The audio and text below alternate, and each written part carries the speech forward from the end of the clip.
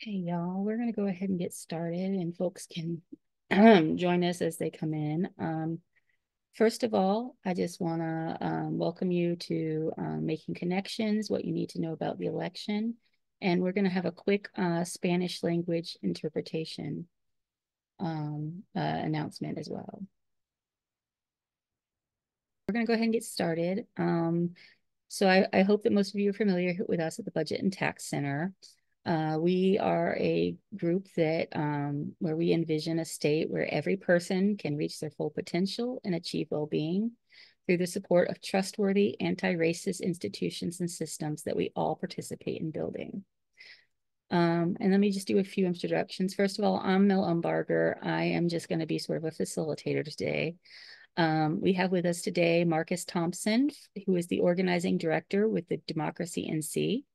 We have Heba Atwa, who is our legislative advocacy and campaigns manager here at the Budget and Tax Center. And we have Celine Santiago Lopez, who is our community building intern here at the Budget and Tax Center. And they'll be sharing information with you on several things today. And what we're going to be talking about today includes this agenda. We're going to be talking about voting rights, some important deadlines, making sure how you have a voting plan and how to make sure you and your family and friends and everybody else you know has a voting plan so they can get to where they need to go to vote. We're going to be talking about some of the updates around Western NC and the voting issues around that. We'll be going through a brief introduction to a nonpartisan candidate guide from Democracy NC. And we're going to be going through a brief introduction to our election guide to policies that we've put together here at the Budget and Tax Center. We're going to be having some questions and answers, and we're also going to be taking some actions together today. So that being said, let's go vote. I'm going to turn it over to Marcus. All right. Thank you so much for having me. So first, we want to make sure that we ground people in your rights to vote. So you have the right to vote if you are able to be in line on by 7:30 p.m. on election day. So regardless of how long you stay in the line after that, if you're in line by 7:30, you have the right to vote. You also have the right to vote with or without a photo ID. There is a form called an ID exception form that you can ask for. So for some reason, if you are not able to present an ID, you lost it or you haven't had time to get one, or there are various reasons on the form. You can request this form, sign basically an affidavit saying that this is the reason why you don't have ID, check the box of the reason, and you should be allowed to vote.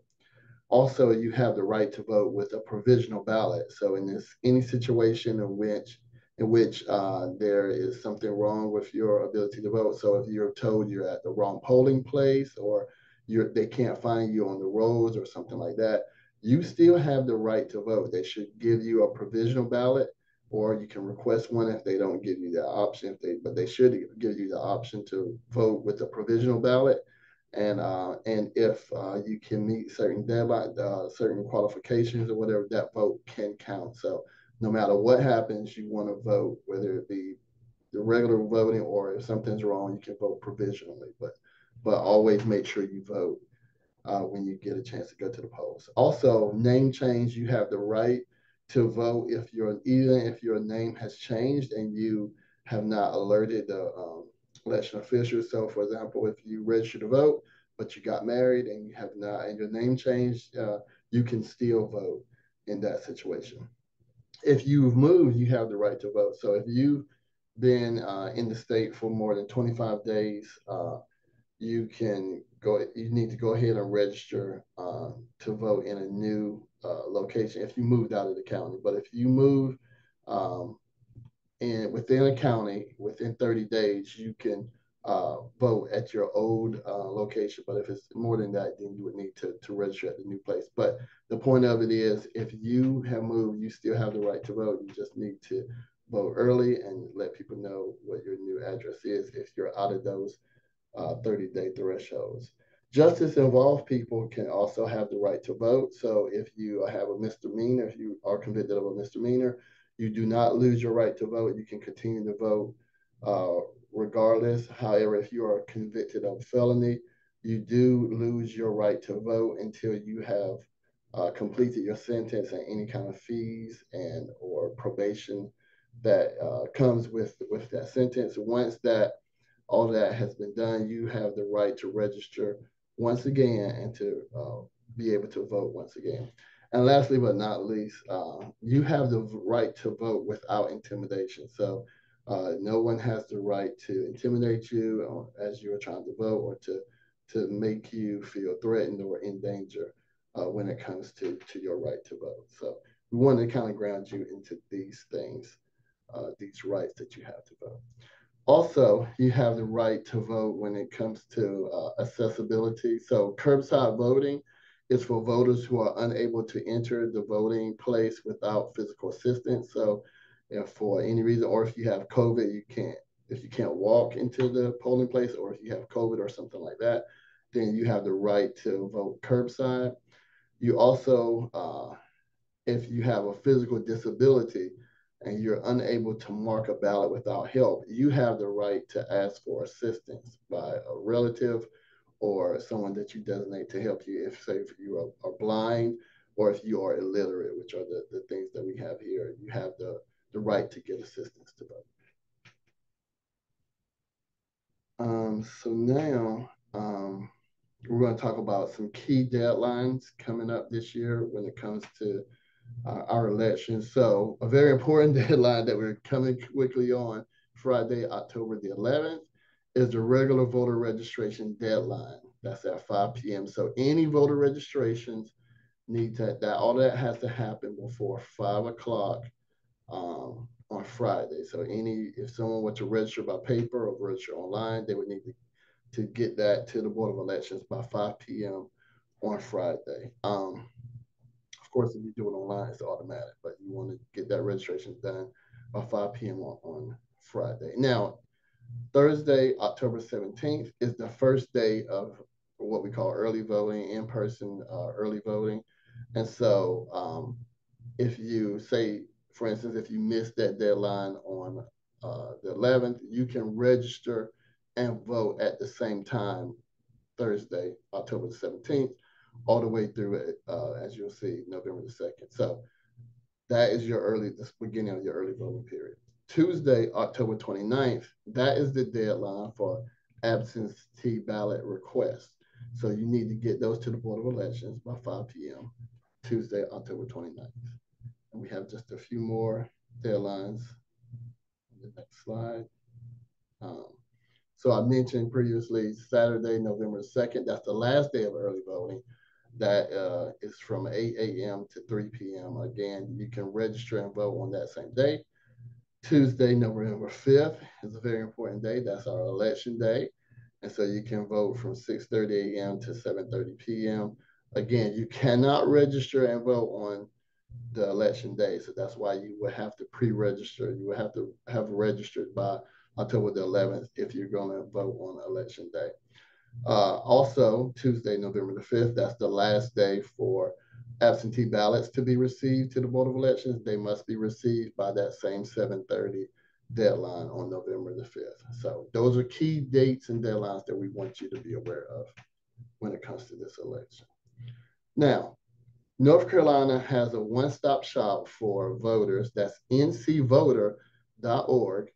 And there you can get many plans and information about how to vote. So if you want to vote during early voting or vote by mail or vote on election day, however you want to vote, you can find out information about how to do that at ncvoter.org. So in this slide I just have here, you can click on the menu and you'll see a drop down box that says how to vote. And then it would give you, after you click on that, it will drop down these three options to get more information about voting early, by mail, or on election day.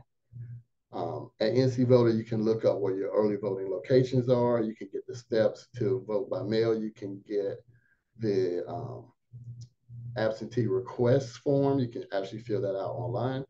And you can get your polling places for election day. Again, all of this is found at ncvoter.org.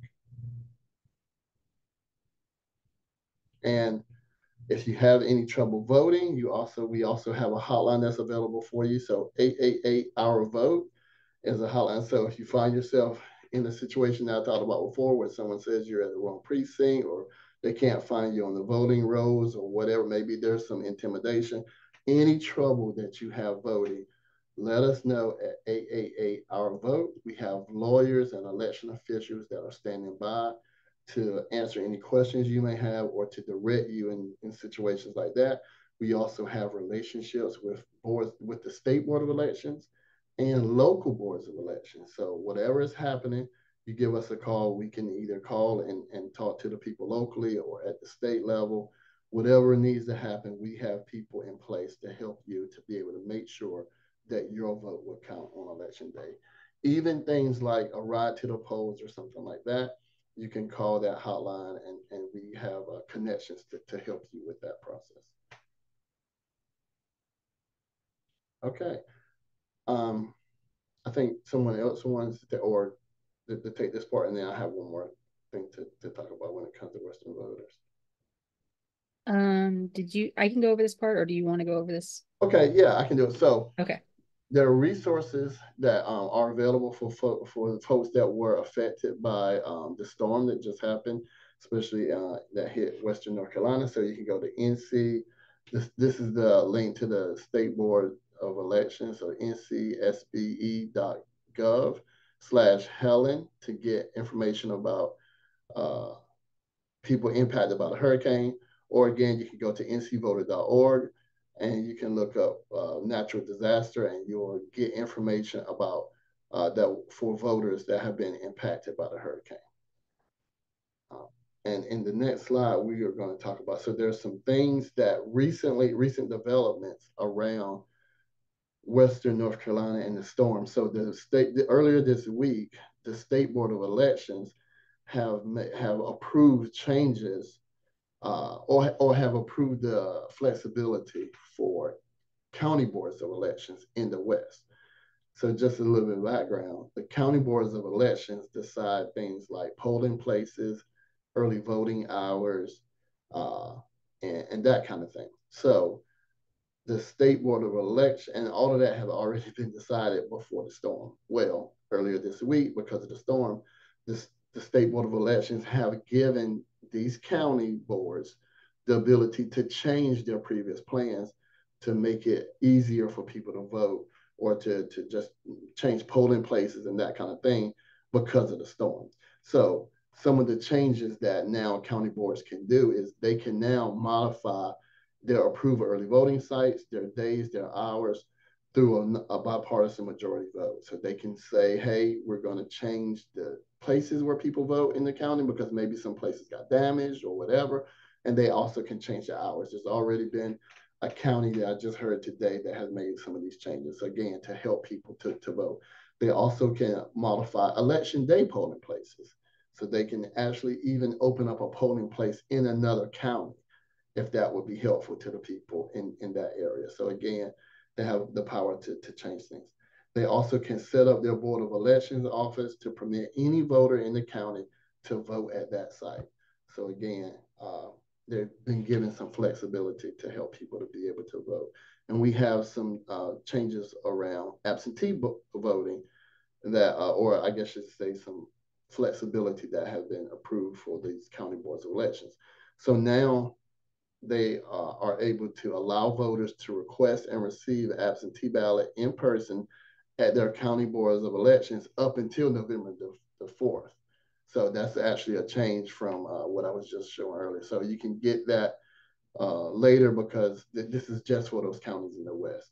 It also allows voters to drop off completed absentee ballots at election day polling places. So they can actually take their absentee ballot and take it to polling place on election day. And now they also can allow voters to hand deliver completed absentee ballots to another county's board of elections in North Carolina. Again, this is what a county board can approve. So this is not just everyone in the West.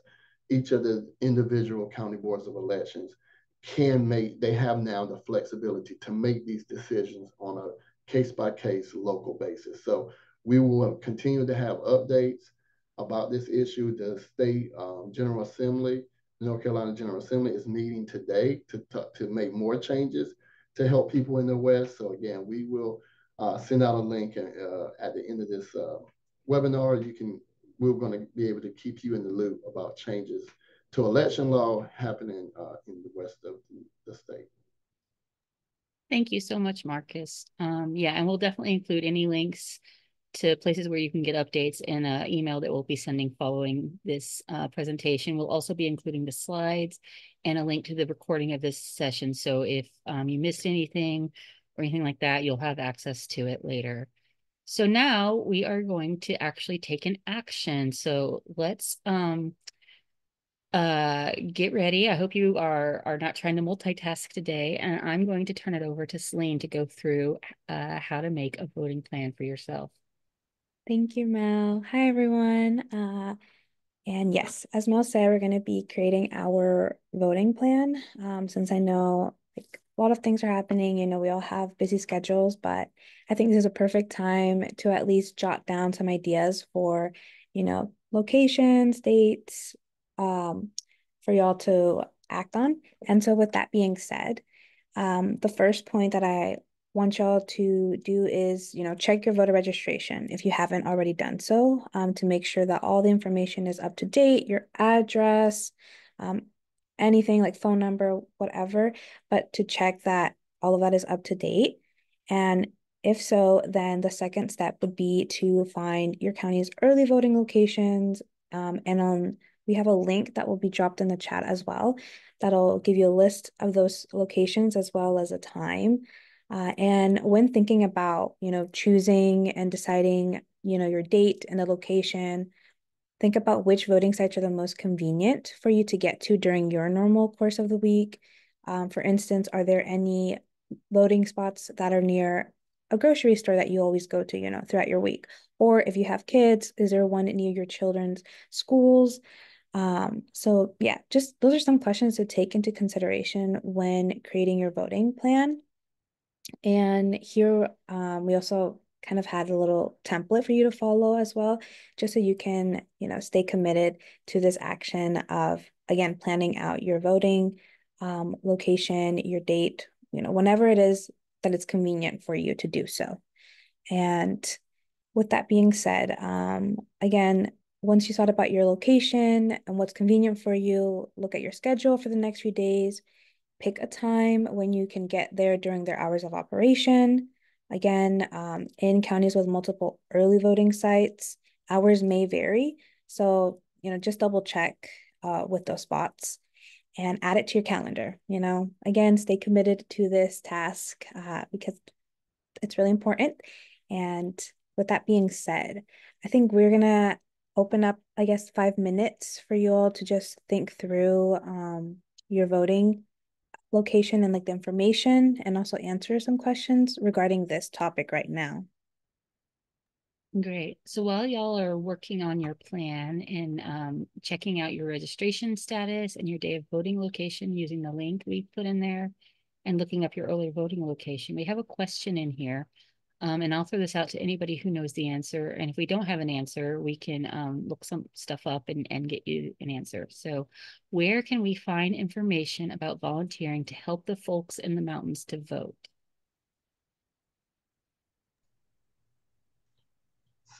So the last guidance that I had on that, and this again is an evolving situation. The last guidance that I had on that was last week, and they were really asking people not to travel to the mountains at all until they had more infrastructure in place. And so they were asking if you want to help. There are charities where you can send money and that kind of thing, and there are sites that we can send you the links where people are collecting money. I mean, goods and things to like water and this kind of thing. That is going to be sent to the West by approved methods. But but as far as volunteering, I don't know where um, information about that as of yet. Now, again, this is an updating situation, so I can check and see if they are now requesting volunteers or if that is something that's happening now. But the last thing I got on it, they were saying send things, but don't go yourself. But again, if that's changed, I will be happy to let you know. Um, We also Celine, I don't know if you want to share a little bit. We're gonna talk to y'all a little bit about this at the end of the session, but we're gonna have a text banking next week where we have separate lists for folks in the West and others, and we'll be sharing some information. We'll asking y'all to help us share information with voters about how to vote and what they need to know. And we should have some more information after today about what we need to share with those in the West. So we can share links to, how to find where they go to vote, things like that. So, yeah, we'll talk a little bit more about that at the end of this episode, this session. We have another question in here. For victims of Helene who have moved away from the area affected, what are their instructions for voting?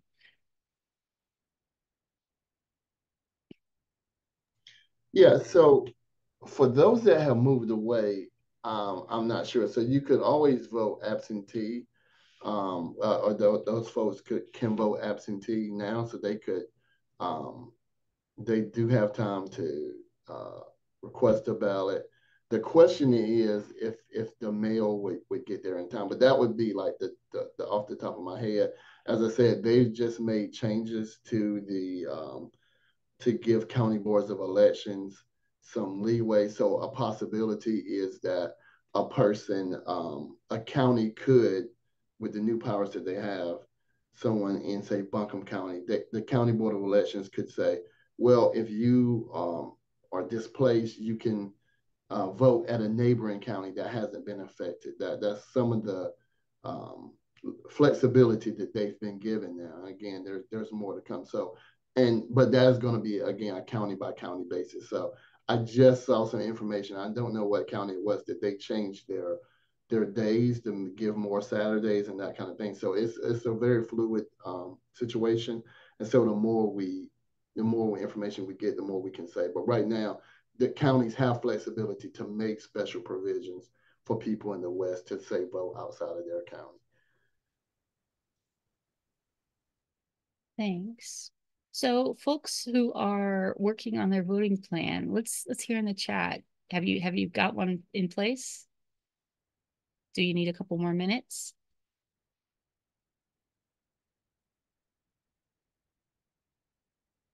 And Portia says, I know people who have moved out of state. What do they do to vote? Yeah, they will have. I would say they will have to vote by mail. Would be probably the best thing. Anybody that moves out of state actually has the ability to vote by mail, and so that's probably going to be the provision for someone like that. And just the only concern would be the mail getting it back to to that state board of elections. But I think right now that would be um, my suggestion to someone that's actually out of the state because of the storm. Yeah, and I put in the chat again the ncsbe.gov/Helene link, and that's something you can share with anybody you know who is been affected by Helene. And that's the State Board of Elections. And they'll have updates and everything on there. And there's a bunch of questions, like frequently asked questions and things like that on there as well. And that might be helpful as things update to share with your friends and family. And I see we have a few people in here who have made a plan. Um, so I'm going to go ahead and move us along. I hope all of you continue to make a plan, help your family, your friends make a plan, make sure the folks around you who may have trouble getting to a voting site have a plan. And if you can help them with that, that would be great. We want to make sure everybody has their opportunity to use their right to vote this election season. So now we are going to move on to looking at some of our election guides. So we have from Democracy NC, they have a voting guide that they are going to go over a little bit with us and tell us what's in these. Yeah, thank you. So, right, we have done some different things with our voting guide this year.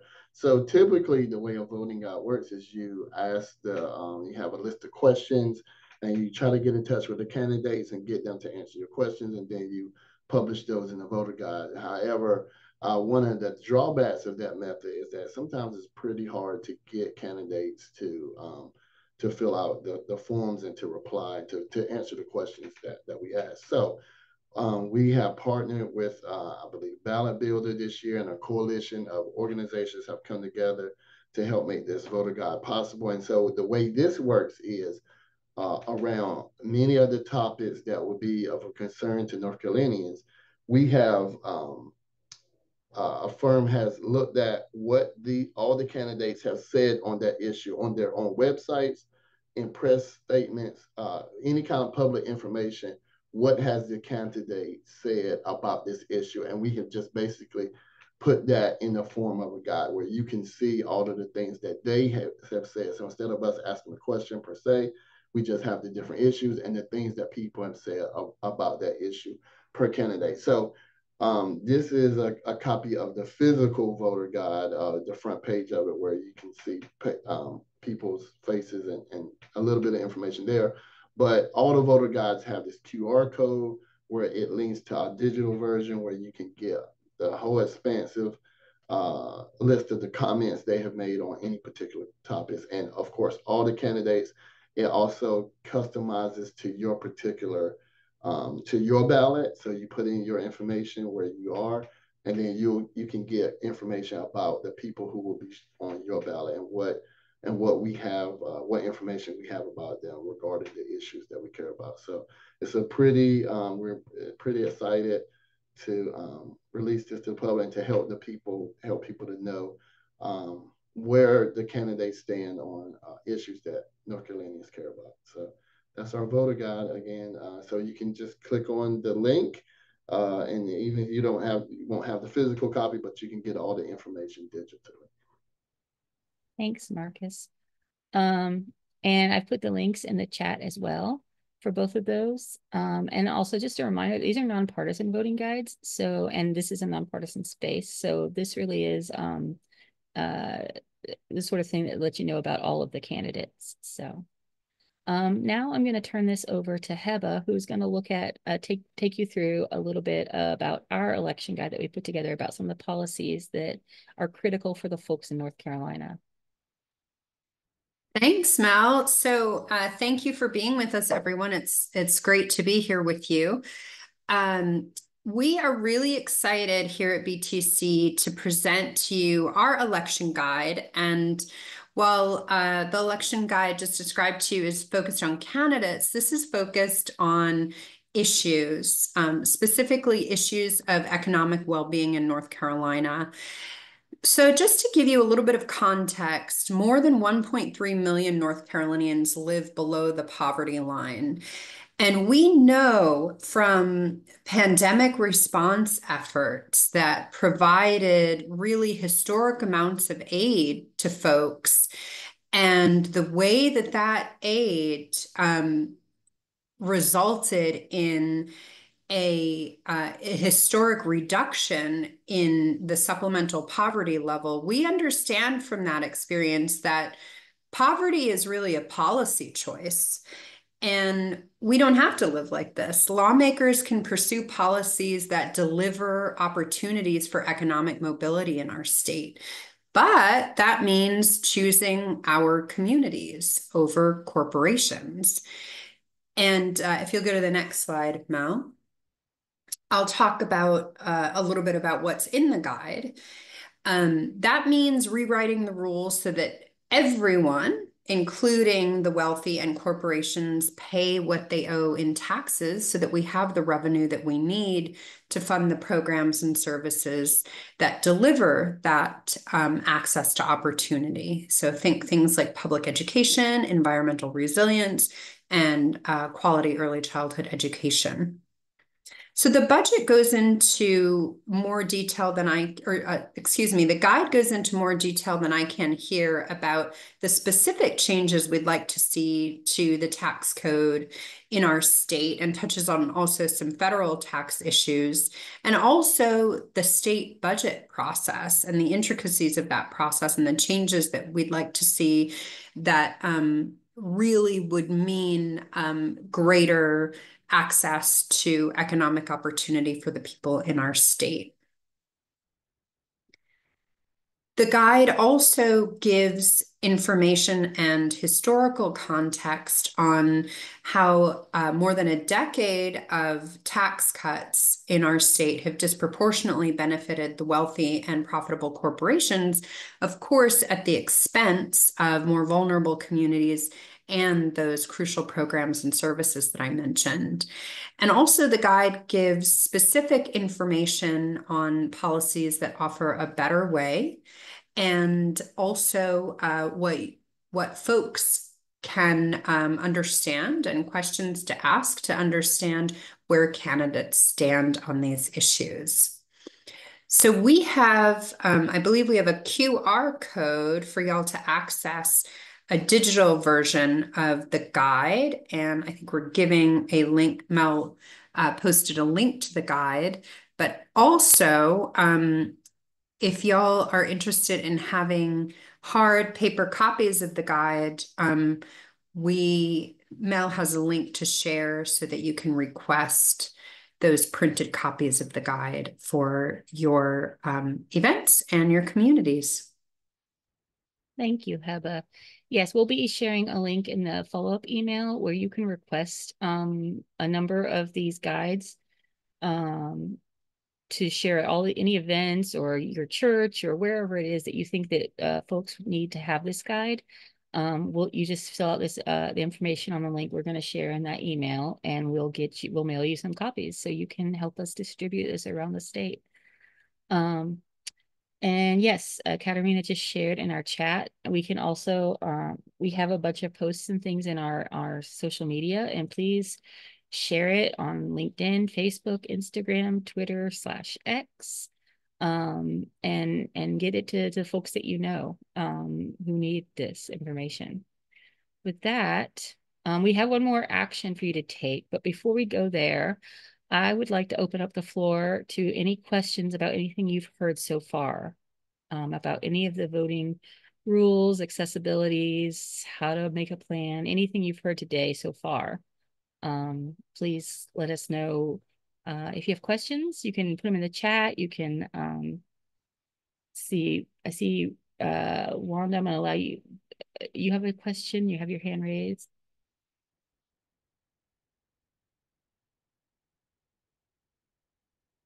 And so Wanda, if you want to ask your question. Yes. Can you hear me? Yes. I just wanted to uh, um put forth the urgency of making sure that people understand that 400,000 or more names were removed from the registry, voter registration registry. And I thank you all for putting a link in there for us to check. But also stress to others, family, friends, neighbors. Many people are assuming that they are there, but I was removed. I was inactive. This is the second time they have removed me. So please, I just want people not to assume now 400,000 is a great number, and just stress to family members, friends, just to check. Just, it takes no time, and let people know that this is a real thing. And I just wanted to say that because if it happened to me, it can happen to anybody. Thank you. Yeah, thank you so much for raising that and making sure that everybody knows that that's a real issue. It's important. Marcus, do you have anything to add to that, or? Yeah, hi Wanda, it's good to hear your voice. Yeah, no, she's exactly right. And I talk about this session that I had in Charlotte. I was at a coalition meeting recently. And again, a very involved mother who comes to meetings and stuff and is very informed, and so was her daughter, a college student. And again, when the daughter went to go vote, she wasn't on for whatever reason, what they weren't able to find her name on the ballot or on the rolls, and so she was able to register, same day registration and vote. But as Wanda said, it can happen to you. So always check your registration, make sure it's up to date for this election. Yeah, because you just don't know. And again, we don't want to scare people, but we want people to be ready. You know, we want people to be vigilant. It's not about being afraid, just be vigilant. Check your registration, make sure everything's in order, because she's right, that mistakes can happen, and so you just want to make sure you're good to go. Thank you. Glendora, you had a question? I see your hand raised.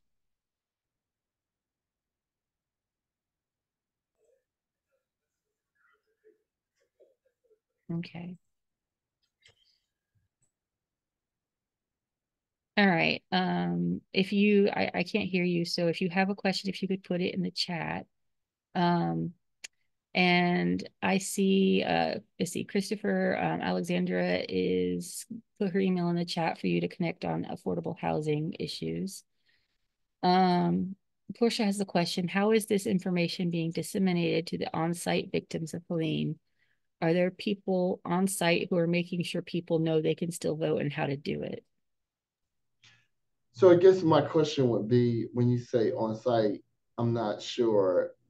Are you saying like at the early voting sites, or in the community? Because I would say there are people in the community that as soon as the information is, as soon as decisions are made, there are people who are still there that live there, that are trying to make sure that people know in those communities, and that's part of the work that's being done now, is to make sure that we get accurate information from the State Board of Elections, and then get it to our folks that are still on the ground, that are able to move and to make sure that people know. So that's what we're doing. I know the boards of elections there are going to have a plan to get the information out. And of course, you have the standard stuff like emails and that kind of thing, but where you have people without power or without certain services, it can be a challenge. And so there are plans are being made now to make sure that as these provisions are made, that people know about them. Yeah, it mentioned Beloved, and FEMA is there as well, right? So again, the people that are on the ground there, as these developments come up, they are charged with making sure the people there know. Right. Yeah, and I believe some of the stuff that they're voting on this afternoon, there was some stuff in the language around making sure that they hand out information at shelters and different places like that. Alexandra, did you have anything that you wanted to add? No, I think that's helpful. I also just wanted, I guess I could just add that I think in this near term, we're still, within a week, 2 weeks after the event itself, and there's still a tremendous amount of rescue and immediate relief work happening. And so I think insofar as this information is integrated into the other efforts to make sure people have food, are housed, and have safe drinking water, I think, there is going to be an ongoing effort to get as much information out. And again, to the point in the chat, making sure that trusted organizations are there to provide good information is going to be critical. Thanks, Alexandra. All right. If y'all have any other questions that come up after this, feel free to reach out to us at info@ncbudget.org. And we'll make sure you get the answers that you need. We'll put you in touch with Marcus or others who are doing this work. And yeah, we know it's very important to make sure that everybody has the information they need to vote, especially those in the affected areas. I'm going to turn it over now to Celine, who is going to take us through an action. So get out your cell phones, because we're going to show you how to do a little bit of text banking with us. Thank you, Mel. Yes, everyone. So I have another action for you all to follow up on. Here we have a QR code that allows you to download our Empower app. And this app is what we're using to reach out to our community members, our contacts, and share our voter guide information with them. So if you could please just scan the QR code if you're able to. We also have a link that is joinempower.app/NCBTC, and that would also direct you to download that app on your phone. But if you are on your computer, it will direct you to our website. However, it is a little uh, funky because it doesn't have the same features necessarily as it would on the phone. So I would highly recommend you all to download this on your phone just so it could be more easier and accessible. Okay. So uh, in the process of downloading the app, once you get it to download, it should also be the app icon should be purple with like kind of like a circular symbol in it. So it should be a purple app icon that you should see when you download the app. And once you download it, you're going to be able to open it and register yourself like with your contact information. So it's going to ask for your name and your phone number. And then from there, you should see a share the NC budget and tax voter guide in big bold letters. And then right under that should be a purple button that reads reach out. Okay, so again, if anyone has questions or any issues, put it in the chat. And as Mel said, give us a thumbs up in the chat when you've downloaded the app. And I can also drop in the name of the app as well if you're having a hard time with the QR code. But yes. And then, yeah, we can just give folks a few minutes to get that set up.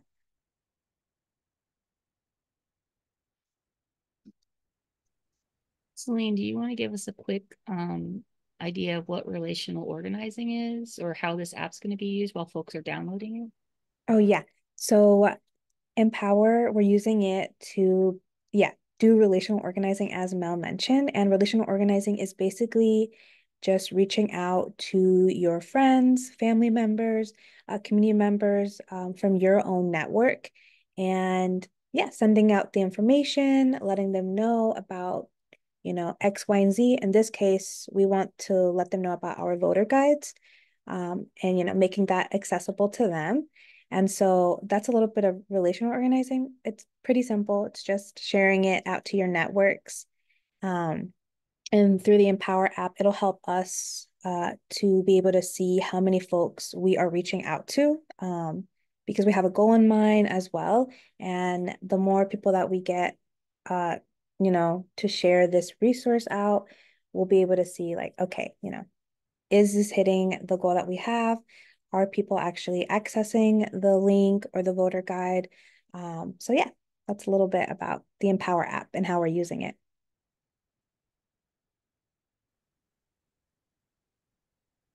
All right, we're going to move on so we can go ahead and show you how the rest of this works. But what we're also going to do is we'll include in the email that we send out afterwards the links to the voter guides and we encourage you to use those links and share them with your friends and your family. You don't have to use our app to do that. I see, and yeah, Portia's on the phone. So if you want to go back and look at this later, then it'll show you as well how to do it. But we'll share that and we'll share the link, like I said, for you to get paper copies of this as well to share. So really the action is about sharing the information with your friends and family. So that's the most important part. But we are going to show you the next part of the app and then move on to some next steps real quick. Yes, thank you, Mel. And yes, once you have all of that set up, the app is downloaded and whatnot, on the first and second screen, after you click that reach out button, it's purple, it's going to give you the information of why we're sharing our voter guide and a few instructions as to how you can go about in sharing it. And then once you read over that, you can click next, and then it should automatically lead you to the contact list from which you can add from your personal like contact phone book. And so there, we're asking y'all to at least reach out to 5 people in your contact list. And from there, you should be be able to add those 5 contacts, and their phone number should already be uploaded, since Empower will connect to that phone book with the people that you add onto the app. Okay, so again, at the end of the day, it's you're adding those 5 people in, and those are the only 5 people that will be on the Empower app. It's not going to have access to any of your other contacts. So just want to emphasize that. But yes, after you add those 5 contacts, then you're able to click each of the names. And when you click each name, the phone number will pop up in the center top, and you'll be able to have like an icon will show up that's a message icon, and you can click that. And once you click that, our automated script is going to come up with the link to the voter guide. And from there, you can just click send out. Okay, so you don't have to, write a new message unless you want to, but everything is already scripted. We have the link and everything in that script. So you can just, click send to those 5 contacts. And from there, you've already done the action to share that voter guide.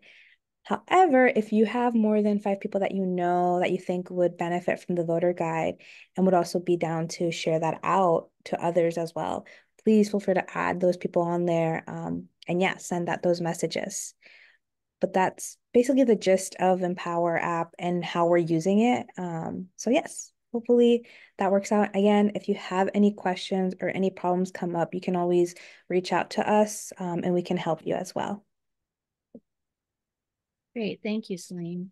Mhm. And now we're going to take our last few minutes and go over a few next steps for y'all. Do you want to take this? Yeah, of course. So again, with Empower, like I really encourage y'all to reach out to people. If you have more than 5 contacts, that would be amazing. Please send out those voter guides and share it out. We'll also be having an action hour coming up. I believe it's this Friday. Mhm. And if you, again, all of this information is going to be in our email follow-up. So you'll be able to have the times, dates, and the links to register on there. And we'll also be hosting our text bank next week on Tuesday, and we'll have 2 sessions for that, one during the day and one during the evening. So if you're able to join us at either time or both, please, that would be really helpful for us. And then we have our evaluation form. In here, we also have a QR code displayed. But yes, if you could please fill out this evaluation form to help us, be better with the programming. And yes, that's it on my end. Thank you so much. And like Celine said, all of these links and everything, all this information will be in the follow-up email you'll receive, hopefully this afternoon, but certainly by tomorrow morning.